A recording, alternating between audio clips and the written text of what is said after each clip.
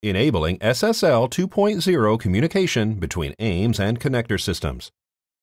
The Avatier Identity Management Suite, or AIMS, Security Configuration Module manages the overall security parameters for all modules. To enable SSL 2.0 communication between AIMS and connected systems that use SOAP over SSL, start at the AIMS Configuration Module and select Security under Options.